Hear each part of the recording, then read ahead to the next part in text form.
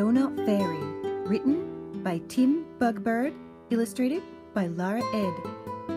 Once upon an island in the deep blue sea lived a mermaid fairy family, Daisy, Dolly and Dee.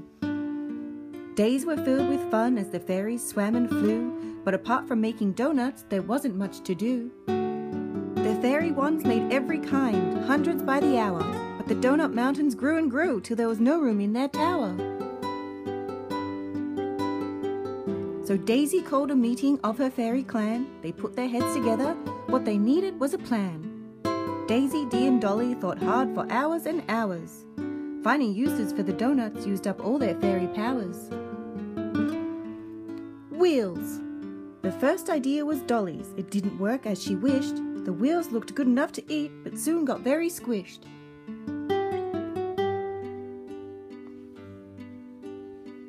Earrings. This was Dee's best idea, but she didn't think it through. They were far too big to dangle, and the frosting stuck like glue. Sunglasses. The third idea was Daisy's. At first it seemed quite good, but glasses made from donuts just didn't work the way they should. It was nothing, less than awful. There was nothing left to try. At least that's what the fairies thought, until a pirate ship sailed by. Pancake Pete was all aboard with First Mate Fearsome Fred, but neither one could see the rocks for the pancakes on their heads. Overboard the pirates jumped. As their ship began to sink, they splished and splashed and splashed and splished until they turned bright pink. Peering through the window and thinking very fast, Daisy said, "I think we have a use for these at last." She took some donuts from the pile and threw them to the boat.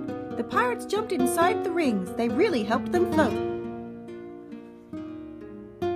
The pancake pirates bobbed ashore, their timbers all a-shiver. Dee and Dolly felt quite scared and Daisy began to quiver. But Pete said, "Please don't worry. We're really not that bad, and sailing donut dinghies was the most fun we've ever had." The pirates were so grateful and asked, "What can we do?" Daisy said, "There's a job for us in sea search and rescue." So the fairies and the pirates learned how to work together, helping folk in troubled sea or lost in stormy weather. Every day was an adventure, hard work but full of fun, and their donuts had a use at last, every single one. So throwing donuts out to sea stopped the pirates sinking, and that's how Daisy saved the day with true friendship and quick thinking.